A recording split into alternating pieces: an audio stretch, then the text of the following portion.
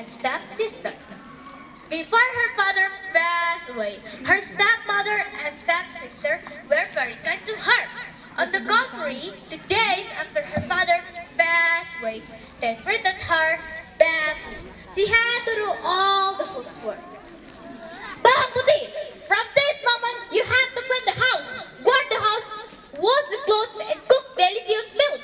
Understand? Said her stepmother. But, mother, no boss, you must obey my rule. What do you think, Bawang Putih? I love you? Ah, no, no, no, I hate you.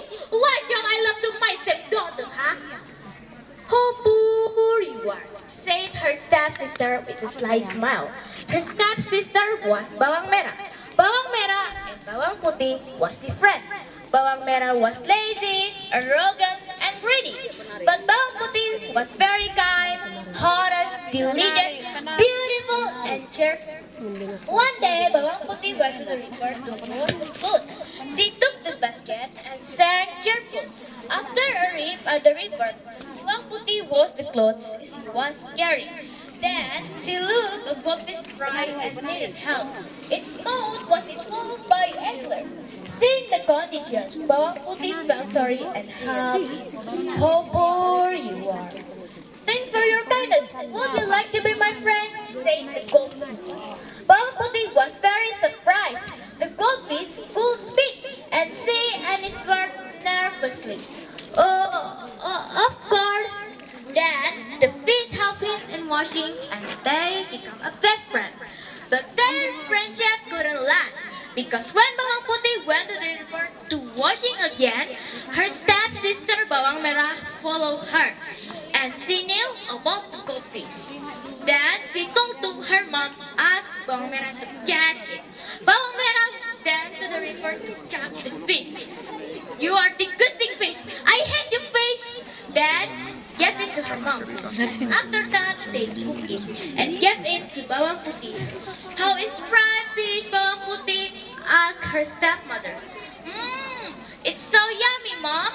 Of course, it's your friend, goldfish, can't speak, said Bawang Merah. Bawang Putih was very surprised when she knew the fish is a friend. And she took the bones and said, oh, my friend, forgive me. I can't take care of you. I don't know they will eat you.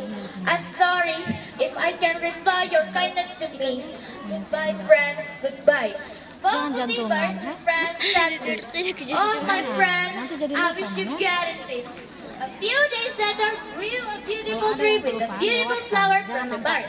Surprisingly, a prince came to see and needed to be his father. Because hugging the tree told his father to be well yet. Who is the owner of the tree? Asked the prince. Oh, it's mine and it's yours, Bawang Merah. Hold it full and give it to me. Of course, Bawang Merah tried to pull it, but she couldn't. Everybody also tried, but they also couldn't. Then the prince looked at Bawang Putih and fell in love with her.